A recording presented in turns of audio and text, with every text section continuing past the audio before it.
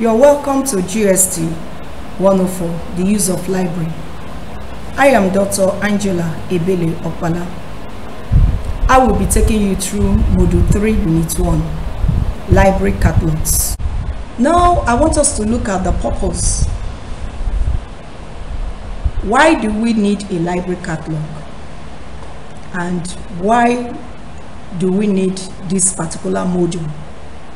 The purpose of this module is to help students master the different catalogs in the library to avoid confusion on how to get started, seeing the volumes of materials in the library. Researchers actually can be discouraged and frustrated when a library does not have a catalog. And this is worst of if there is a catalog, but the researcher cannot understand the coding system used to organize the materials. This is the reason why this module is not just presenting the catalogs, but also we present the main classes of the various classification schemes. Now let's look at the definition of a catalog. Library catalog is seen as a complete organized record of all libraries' content. In other words, it is a list of all bibliographic items found in a library or group of libraries. The library catalog can be likened to a book index, just as the purpose of a book index is to point the reader to an information in the book without reading the whole book. Similarly, the library catalog points the reader to the exact location of the book on the shelf without having to search through all volumes of books on the shelf. The librarians, when processing a resource material, provides the information with many access points as required by library users who may look for the information in the library. What are access points? Access points are headings that users employ in order to locate needed materials. Examples are title, author, and subject. This means that the user can search and access the needed material through these access points. Now, there are different types of catalogs. We have book catalog, card catalog, microform catalog, online catalog, which is called opaque. Let's look at the definition of book catalog.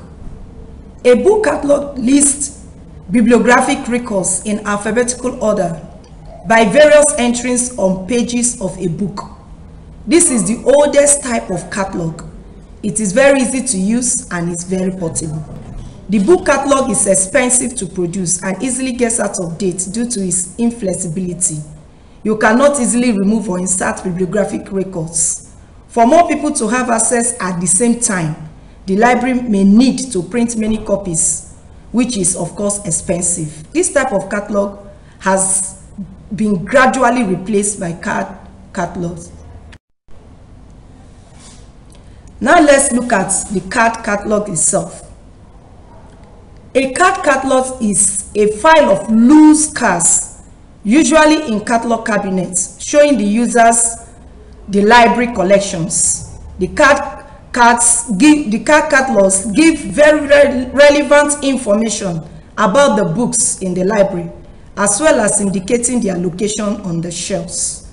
These cards are filed alphabetically in catalog trays that are placed in the cabinets. These cabinets are arranged in a convenient location in the library. Microform catalogs.